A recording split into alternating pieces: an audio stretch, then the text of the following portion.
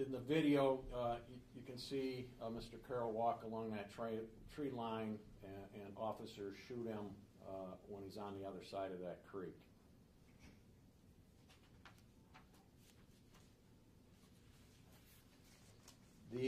One of the passengers in Mr. Carrol's vehicle did observe him with a weapon shortly before he exited that vehicle. At the crime scene, or at the scene,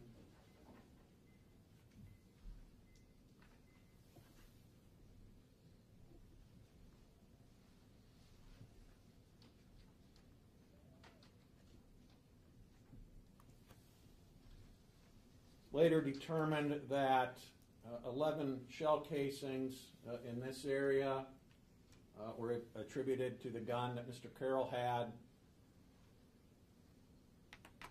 The officers fired, the 6 officers fired a total of approximately 53 rounds. Mr. Carrol was struck 13 times. I have listed those out in the actual summary. It was determined that Mr. Carrol's gun was located on this side of the creek, and that is where he eventually landed.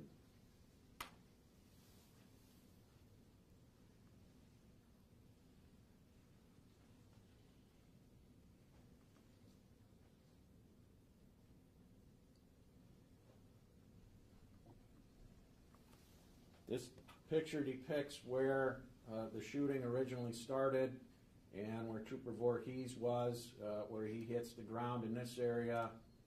There's his taser.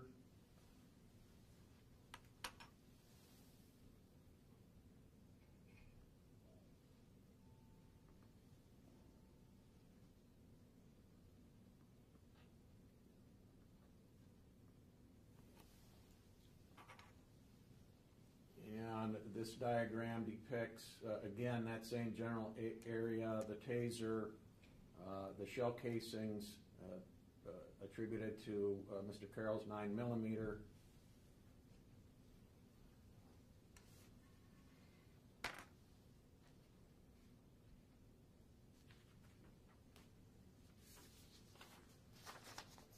So the question is whether or not the officers' actions were reasonable, whether it was reasonable for them to use deadly force.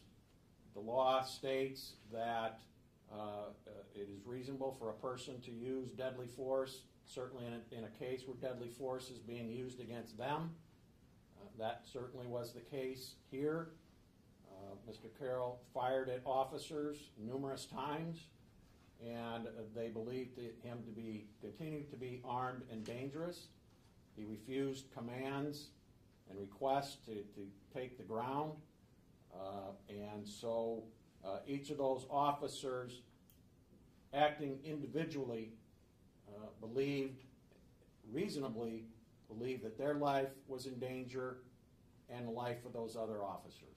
In fact, the officers believed with good reason that other officers had been shot.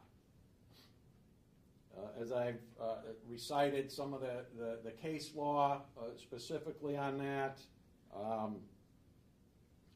use of deadly force by a police officer must be evaluated from the perspective of the officers at the time.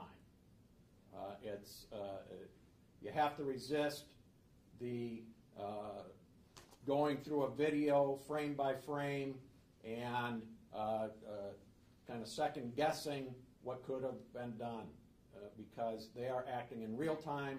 They are acting with their lives in danger and a perceived danger to others, and reacting in real time. And the Supreme Court has recognized that.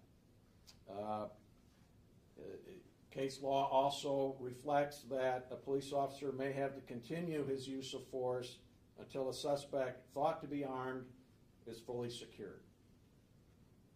And that certainly was the case here. So I find and believe that all of the officers' actions during this incident were justified.